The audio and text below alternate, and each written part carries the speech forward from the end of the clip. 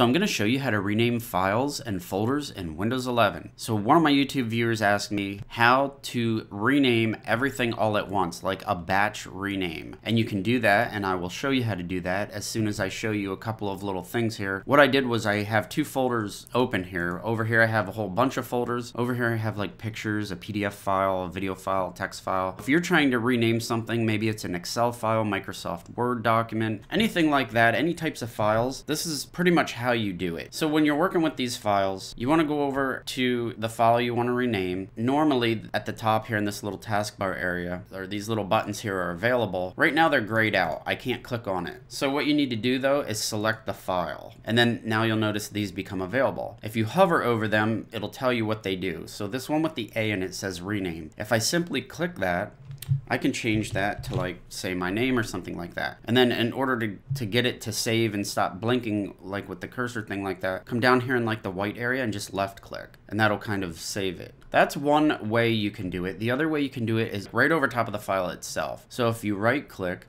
and then you come across here and hover over this, you'll notice it says rename F2. Now I can press the F2 key, and that will allow me to also change this in here to, you know, whatever I want.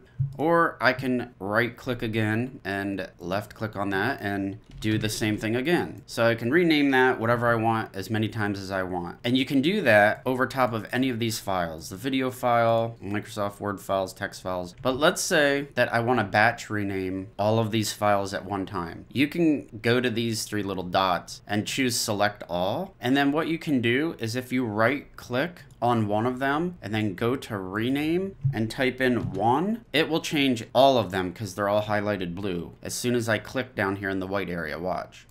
See, it renamed everything all at once. I'm gonna delete that file, the video file, and this text file out. Just a minute here to show you guys. The other thing you can do, let's say I wanna change all of these at one time again. If you left click on the mouse, you can actually drag this blue box all around them all at once. I usually start with this first one, is I'll right click on it, you know, while they're all selected blue like that, go across here to where it says rename, click rename, or you could press F2, and I'll put like my name in there, and let's see what it does. See? It named all of them, and it puts them in order like that. So that is how you can kind of rename the files and folders in Windows 11. This side over here is the same thing. Highlight all of these, and then if you right click on one and you go to rename, you can put in here like, you know, like travel. We put the word travel in. It will rename everything like that. All right, there you go. That's pretty much all I had for you. How to rename files and folders in Windows 11. I hope that helps you guys out. Rename all your files and folders. If you like this video, hit the like button and share it. I'll see you guys in the next one.